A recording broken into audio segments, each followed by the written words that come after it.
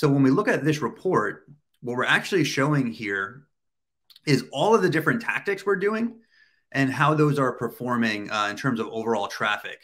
So normally what we would do if this was a client report, we would have this filter down to just one or two. But for example purposes, you can actually use that cross filtering. So we can see, let's say we want to see how our SEO testing campaign is doing. If we click on that, now we can see all the URLs we've worked on and did title tag testing on and how that's trending. So the power in this is we can quickly see what tactics are working the best. And then you can easily make the case in this area, we probably want to do more SEO testing. We're seeing massive results from this.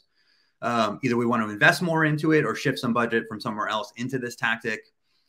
If something wasn't working, like let's look at new content now. So new content is actually trending down.